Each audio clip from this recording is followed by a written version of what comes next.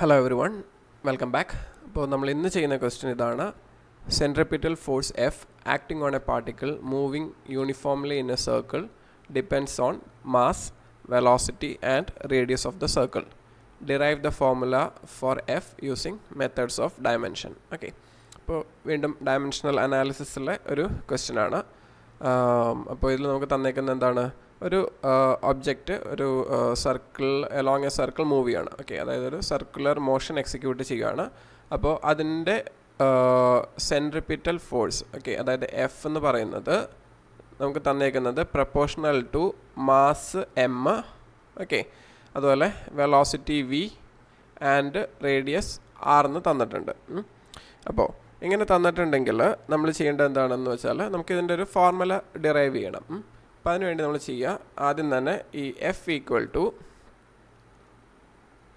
Okay F equal to M raise to A, okay, M V R, അത് 3 parameter ഉണ്ടാകും.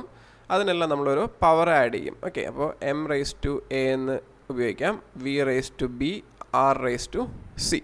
Okay, അപ്പോൾ A B C എന്നുള്ളത് നമ്മൾ just എടുത്തേക്കുന്ന ഒരു വേരിയബിൾ നെയിം മാത്രമാണ്. ഓക്കെ, എക്സ് വൈ സെഡ് എന്നോ എന്ത് വേണേലും എഴുതാം. ഇനി ഈ എമ്മിൻ്റെ ഡയമെൻഷൻസ് എന്താണ്? മാസിൻ്റെ ഡയമെൻഷൻസ് എന്ന് പറയുന്നത് ഡയമെൻഷണൽ ഫോർമുല എന്ന് പറയുന്നത് ക്യാപിറ്റൽ എം ആണ്. വെലോസിറ്റിയുടെയോ? വെലോസിറ്റിയുടെ എൽ ടി റേസ് ടു -1. അതുപോലെ റേഡിയസ് എന്ന് പറയുന്നത് എന്താണ്? ഒരു ലെങ്ത് മെഷർമെൻ്റ് ആണ്. ഓക്കെ, അപ്പോൾ റേഡിയസ് എന്ന് പറയുന്നതിൻ്റെ ഡയമെൻഷൻ എൽ ആയിരിക്കും. അപ്പോൾ നമുക്ക് ഇവിടെ എന്തൊക്കെയാണ് വരുന്നത്? എമ്മിന് പകരം നമുക്കിവിടെ ക്യാപിറ്റൽ എം എഴുതാം. അതിൻ്റെ ഡയമെൻഷൻസ് ആണ് ഇനി എഴുതുന്നത് കേട്ടോ. അപ്പോൾ എം റേസ് ടു എ. ഇനി വെലോസിറ്റി എന്ന് പറഞ്ഞു കഴിഞ്ഞാൽ L T raise to -1. Okay, അപ്പോൾ L T raise to -1 raise to B. ഇനി ആർ റേസ് ടു സി. അപ്പോൾ ആർ എന്ന് പറയുന്നത് എൽ ആണ്, അപ്പോൾ L raise to C. Okay, ഇനി നമുക്കിവിടെ ഫോഴ്സിൻ്റെ ഡയമെൻഷൻ എഴുതണം. അപ്പോൾ ഫോഴ്സിൻ്റെ ഡയമെൻഷൻ കാണാതെ അറിഞ്ഞിരിക്കണം, ഇല്ലാന്നുണ്ടെങ്കിൽ നമ്മൾ ഡിറൈവ് ചെയ്യണം. അപ്പോൾ ഫോഴ്സിൻ്റെ ഡയമെൻഷൻ എന്താണ്? ഫോഴ്സിൻ്റെ ഫോർമുല മാസ് ഇൻറ്റു ആക്സിലറേഷൻ ആണ്. അതായത് M into acceleration L T raise to -2. അപ്പോൾ ഇവിടെ ഈ ലെഫ്റ്റ് സൈഡിൽ എന്താണുള്ളത്? M L T raise to -2 എന്നാണ് ഉള്ളത്. ഓക്കെ, ഇനി നമ്മൾ ആ റൈറ്റ് സൈഡ് ഒന്ന് സിംപ്ലിഫൈ ചെയ്യുക. അപ്പോൾ നമുക്ക് എന്തൊക്കെയാണ് കിട്ടുന്നത്? എം റേസ് ടു എ എന്ന് വരും. ഓക്കെ, അത് കഴിഞ്ഞിട്ട് ഇവിടെ എൽ ടി റേസ് ടു -1, ഇവിടെ ബ്രാക്കറ്റിൻ്റെ ആവശ്യമില്ല. L T raise to -1ൻ്റെ T raise to -1 മാത്രമേ ഉള്ളൂ പറഞ്ഞു. ഓക്കെ, അപ്പോൾ L T raise to -1 raise to B ആണ്. അപ്പോൾ ആ റേസ് ടു ബി എന്ന് പറയുമ്പോൾ ആ ബി ഈ എല്ലിനും ടി റേസ് ടു -1നും ബാധകമാണ്. ഓക്കെ, കാരണം വെലോസിറ്റി മൊത്തം ടേമിനാണെന്ന് നമ്മൾ റേസ് ടു ബി എന്ന് എഴുതിയത്. അപ്പോൾ ആ എൽ റേസ് ടു ബി എന്ന് വരും. അതുപോലെ T raise to -1 into B, അപ്പോൾ -b എന്ന് വരും. ഓക്കെ, ഇനി ഒരു എൽ റേസ് ടു സിയും കൂടിയുണ്ട്. അപ്പോൾ അതിനി ഒന്നും കൂടി റീഅറേഞ്ച് ചെയ്ത് എന്താകും? M raise to A.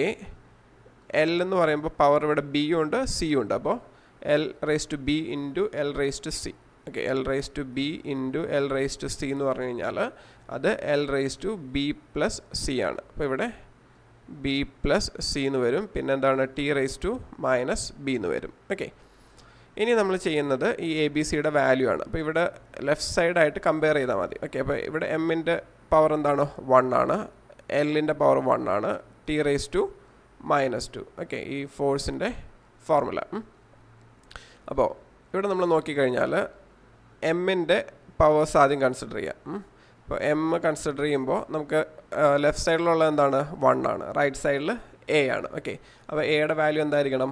1 ആയിരിക്കണം. ഓക്കെ, എന്നാലല്ലേ ലെഫ്റ്റ് സൈഡിലും റൈറ്റ് സൈഡിലും എമ്മിൻ്റെ ഡയമെൻഷൻ സെയിം ആവുള്ളൂ. ഓക്കെ, ഇനി അടുത്തത് നമുക്ക് കണ്ടുപിടിക്കാൻ എളുപ്പം ടി ആണ്. ഓക്കെ, അപ്പോൾ ടി ആദ്യം കൺസിഡർ ചെയ്യാം. അപ്പോൾ ടിയുടെ ഇവിടെ ഡയമെൻഷൻ എത്രയാണ്? -2. ഓക്കെ, ലെഫ്റ്റ് സൈഡിൽ അതിൻ്റെ പവർ -2 ആണ്. റൈറ്റ് സൈഡിൽ -b ആണ്. അപ്പോൾ അതിൻ്റെ അർത്ഥം എന്താ? -b equal to -2. അതിൻ്റെ അർത്ഥം എന്താണ്? b ഈക്വൽ ടു 2 ആണ് വാല്യൂ. ഇനി അടുത്ത ഡയമെൻഷൻ എല്ലിൻ്റെ കൺസിഡർ ചെയ്യാം. അപ്പോൾ എല്ലിൻ്റെ ലെഫ്റ്റ് സൈഡിൽ 1 ആണ് ഡയമെൻഷൻ ഉള്ളത്. റൈറ്റ് സൈഡിൽ എന്താണ് കിടക്കുന്നത്? b പ്ലസ് സി എന്നാണ് കിടക്കുന്നത്. ഓക്കെ, അപ്പോൾ നമ്മൾ ഓൾറെഡി ബിയുടെ വാല്യൂ കണ്ടുപിടിച്ചിരുന്നു, 2 ആണെന്നുള്ളത്. അപ്പോൾ 2 പ്ലസ് സി ഈക്വൽ ടു 1, അല്ലെങ്കിൽ സി ഈക്വൽ ടു എന്താണ്? 1 - 2 ഈക്വൽ ടു -1 എന്ന് കിട്ടും. ഓക്കെ, അപ്പോൾ നമുക്ക് 3ൻ്റെ വാല്യൂ കിട്ടി. എയുടെ 1 ആണ്, ബിയുടെ 2 ആണ്, സിയുടെ -1 ആണ്. അപ്പോൾ നമുക്ക് ഇനി നമ്മുടെ ആ ഒരു ഫോർമുല നോക്കാം. Okay, F equal to M raise to A V rays to B R raise to C ആയിരുന്നു നമ്മൾ സ്റ്റാർട്ട് ചെയ്ത ഫോർമുല.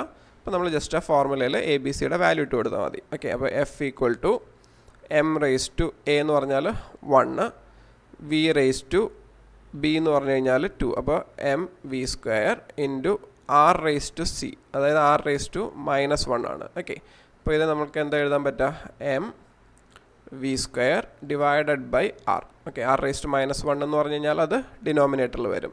അപ്പോൾ നമ്മൾ M V square by R എന്ന് നമ്മൾ ഫോർമുല ഡിറൈവ് ചെയ്തു. ഓക്കെ, അപ്പോൾ അതായിരിക്കും സെൻട്രിപിറ്റൽ ഫോഴ്സിൻ്റെ ഫോർമുല. അപ്പോൾ ഈ ഡെറിവേഷൻ നമ്മൾ യൂസ് ചെയ്യുന്ന പ്രിൻസിപ്പിൾ എന്ന് പറയുന്നത് പ്രിൻസിപ്പിൾ ഓഫ് ഹോമോജീനിറ്റി ആണ്. Okay, principle of homogeneity of dimensions.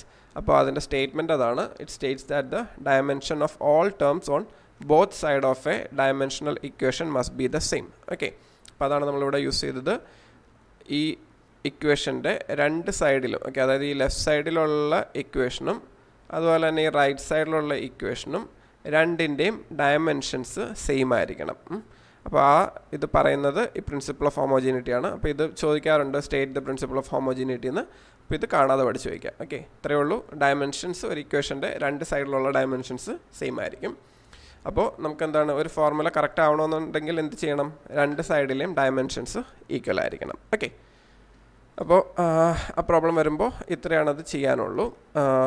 Just ആ തന്നേക്കുന്ന പാരാമീറ്റേഴ്സ് എഴുതുക, റേസ് ടു എന്നും പറഞ്ഞിട്ട് പവർ എഴുതി വയ്ക്കുക. ഓക്കെ, അത് കഴിഞ്ഞിട്ട് അതിൻ്റെ ഡയമെൻഷൻസ് സബ്സ്റ്റിറ്റ്യൂട്ട് ചെയ്യുക. ആ എ ബി സിക്ക് വാല്യൂ കണ്ടുപിടിക്കുക, comparing dimensions on both sides. Okay, അപ്പോൾ ഓരോന്നും എമ്മും എല്ലും ടിയും ഓരോന്നും ഇൻഡിവിജ്വലി എടുത്തിട്ട് അതിൻ്റെ പവറുകൾ തമ്മിൽ ലെഫ്റ്റും റൈറ്റും തമ്മിൽ മാച്ച് ചെയ്യാൻ നോക്കാം. ഓക്കെ.